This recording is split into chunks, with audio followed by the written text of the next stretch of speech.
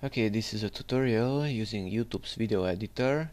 YouTube video editor is available at youtube.com/editor. So let's click on the first icon here, and then we can see the videos on our own YouTube channel.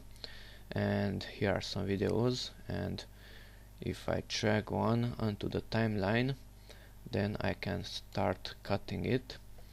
So let's unselect the video first.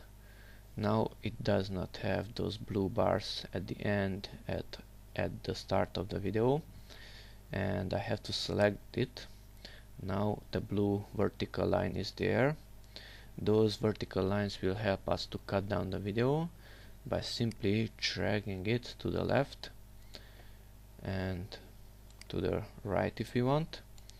So by dragging the right end, I cut down the end of the video, and by dragging the first part, I cut down the first part of the video.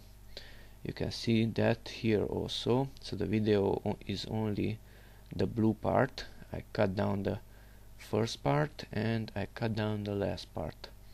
If you want to undo this, simply drag the end to the right. Notice that is visible up on the video also. Okay, and it's missing the first part, this one, and simply drag it to the left and it's back. Okay, that's it, how to shorten the first part or the last part of a video.